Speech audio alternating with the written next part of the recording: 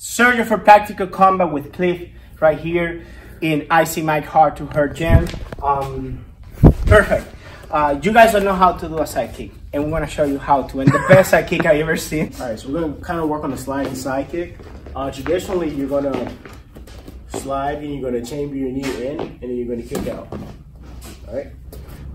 So what I like to do that kind of gets me away from that, instead of them like jamming my leg, I like to kind of not really show what I'm going to do. I'm going to kind of disguise it.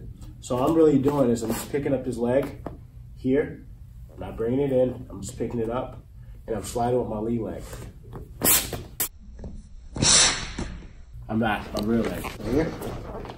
I pick it up and I slide. Boom! Right there.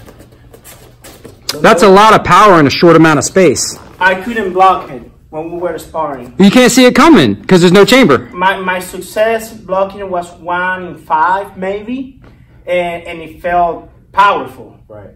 And also too, it's really good for countering. Like let's say if he throws a round kick, right there.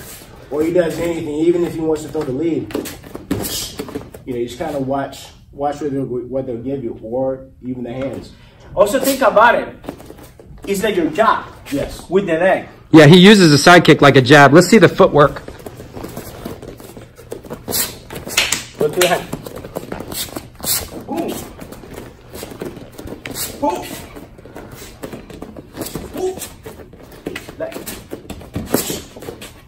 So you cannot see, it's different to mine. Mine is usually chamber and go, but yours is like more sneaky. And also still keep in mind, we're still hitting with the heel. So here, pick up your knee.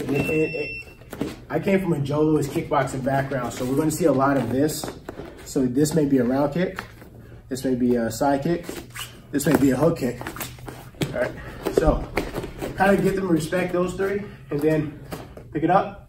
Ooh! Right there, real fast. That's so fast. Okay, but I want to ask you something, because you come here to this channel, you appear with him. Who the hell are you? Do you even fight? I do.